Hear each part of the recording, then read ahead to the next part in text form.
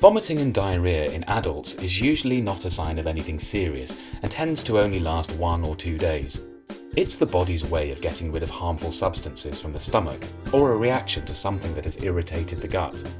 Norovirus is a common cause of vomiting and diarrhea or gastroenteritis. Usually your immune system does a great job of fighting this off, but sometimes the problem can be more serious. Looking after yourself and staying hydrated is really important when you have a vomiting or diarrhea bug. Taking small sips of fluid regularly is the best way to do this. Occasionally, anti-diarrhea medicines can be taken to shorten how long it lasts, but they should only be taken if absolutely necessary. For example, if you're about to go on a long-haul flight.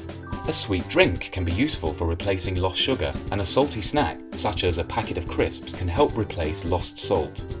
If you do become dehydrated, it's likely that other symptoms will start to set in, such as feeling tired, drowsy, dizzy and lightheaded.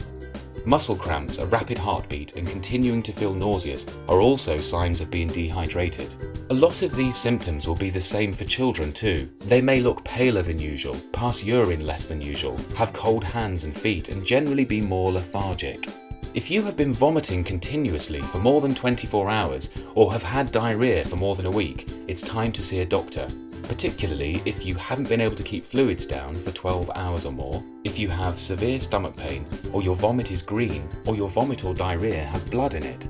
If you've had a recent stay in hospital or had a course of antibiotics, the vomiting and diarrhea can be a side effect of this.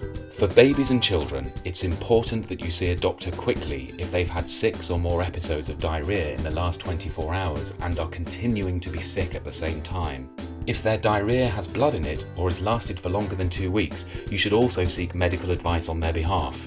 The main thing to remember with vomiting and diarrhea bugs is that they only tend to last a few days, and in many cases it's best to self-care at home, remembering to wash hands regularly to prevent the spread of infection and germs to other members of the household, drink plenty of fluids and stay hydrated, get lots of rest to restore your energy, and see a doctor if the problem persists after a few days. There are plenty of services available where you can be seen quickly and conveniently, so think about it and choose the right care.